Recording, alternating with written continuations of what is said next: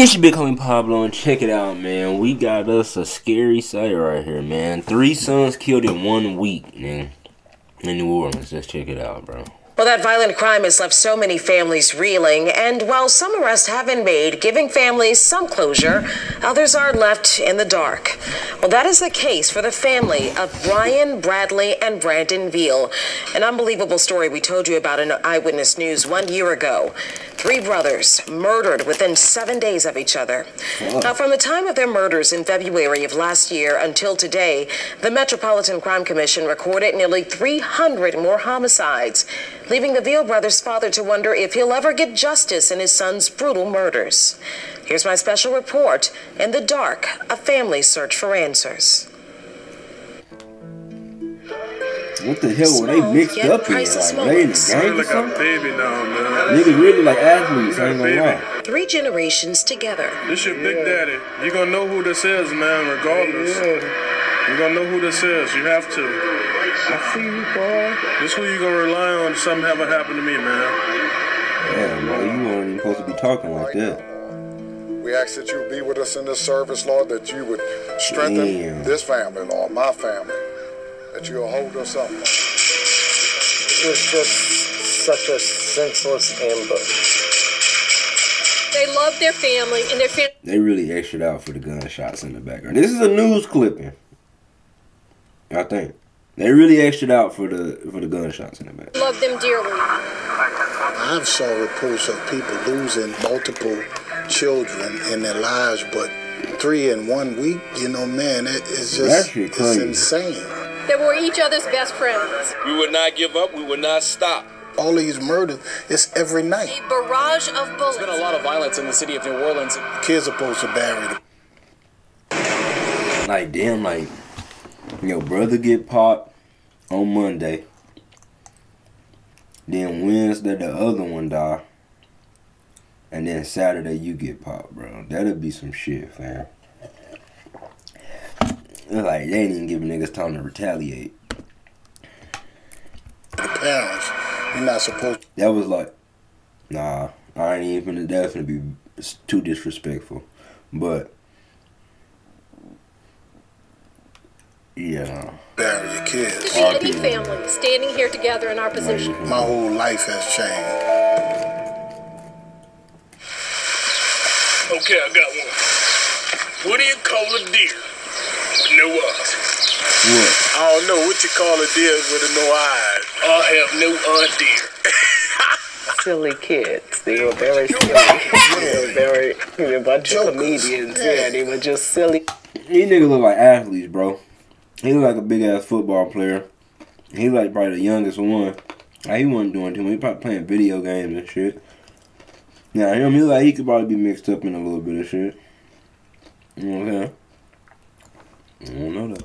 Kids. More than 1 year after losing Brandon, Brian, and Bradley Veal in 1 week, their family is still in the dark, both literally and figuratively. We're sitting here and we have you all in silhouettes because are you still living in some sort of fear? Or are you still kind of feeling like that you're in danger because this case hasn't been solved? Definitely. Definitely. To know that whoever the perpetrators are still walking around doing whatever, and we have no idea who they could be or who they are. And while you haven't seen their faces, they've made sure their thoughts and voices are heard and seen. One of those voices is that of the boy's father, whose name we won't share. Every day is just a painful moment, so anybody experiencing, you know, death like that and then it being unsolved is a super unfairness. I was with my brother and we were out of town hanging out. We parted ways and my brother was driving home and I got a call. And he was very upset and he began to tell me what had just transpired with Brian. Brian Veal was shot and killed February 13th at Loyola and Washington in Central City. I actually got a call from my son because his brothers was on scene. Brian Veal, the middle child, was murdered on the corner of Washington and Loyola on February 13th of 2021. As their family says they always are, the brothers were together. Brandon wasn't hurt, but Bradley, the youngest brother, was hit twice. He called me from jail. They detained him? Yeah. Yeah, both of them. Yeah, they said that was the only way that they could contain them and get control of the scene. It should be a normal thing to have hysterical brothers seeing their brother get murdered on the street. We asked New Orleans police why the brothers, one who was suffering from 2 gunshot wounds, were allegedly detained. We didn't receive a response in time for this report, but we did request the incident report. And on it, no mention of the brothers being detained or why. So you're learning that your son, nephew, was murdered. Right.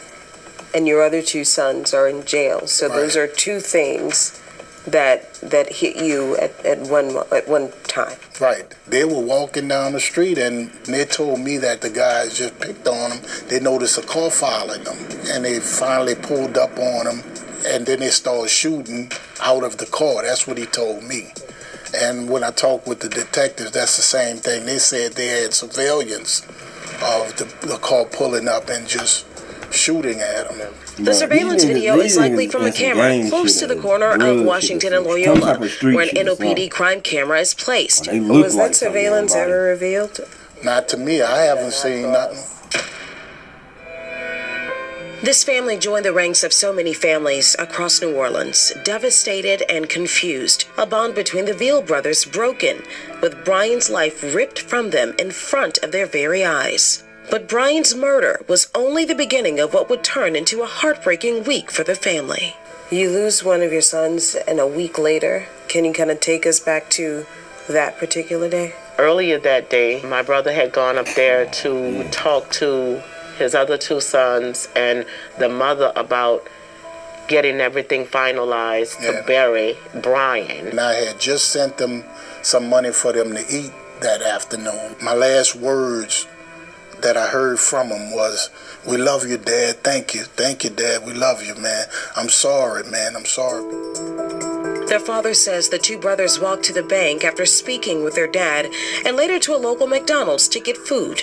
And on their way back home to feed their mom and themselves, they were murdered. They were ambushed. The father tells me detectives say a camera was also at the scene of that murder. Still, it wasn't captured. If it had happened a couple of seconds sooner, they could have gotten it off of the street camera. And I'm like, are you serious? These cameras don't work like they're supposed to every second? These boys were gentle giants. Wow. I just want to debunk the whole idea about, African American men not taking care of their kids, and those boys were loved. They were not street kids. They were not castaways. They were not in that realm. And it's just like every other murder in the city. You think that they did somebody wrong. That's why they were murdered. And that's the perception that people have when that's not the case. And you're looking at 3 unarmed black men. This is from like the parents' perspective. It gotta be like one from the street perspective. Hold on, what is their name? The Veal brothers. Let me see. It gotta be one from like the opposite end. Like, let us know the real. Cause this is my sons never did anything. But ain't nobody wiping out a family, you feel me? Without, can I still, you keep going there. If they were into something, right? Shit, my fault.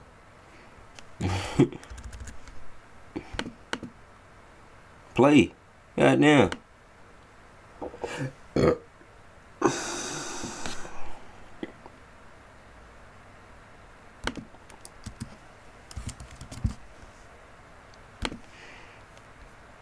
Is they not gonna play no more? Oh, I guess not. They ain't gonna play with no sound. Shit.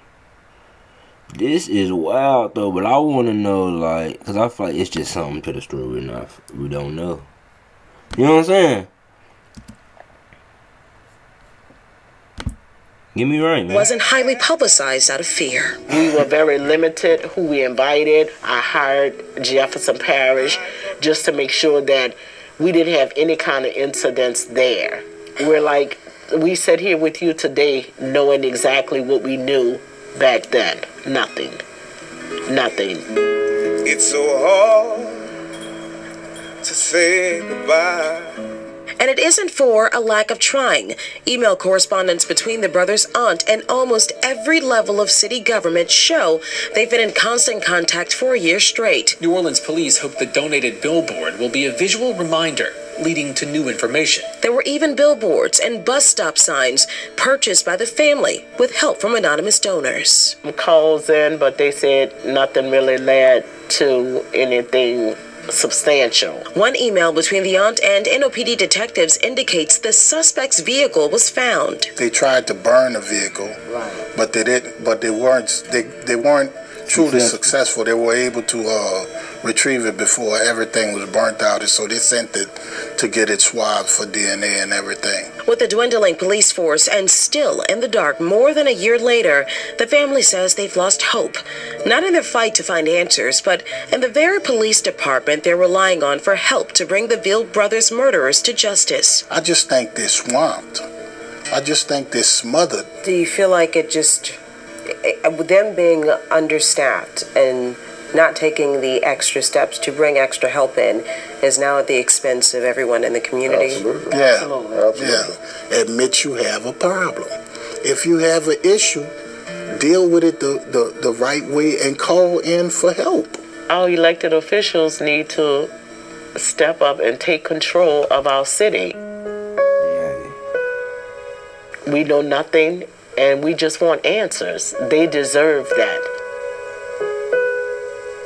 So it is in this time, Lord, that we... I'm gonna end it right there, bro. That shit, wow. If anybody know any other information or another video that give a little bit more, you know what I'm saying, let me know.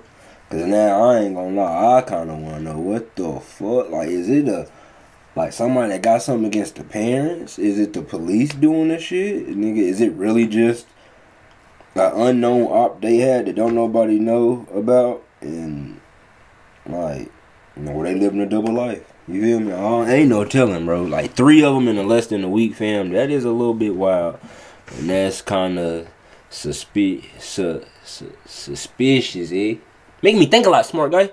But nah. You know what I'm saying? You fuck with me, I fuck with you, don't fuck with me.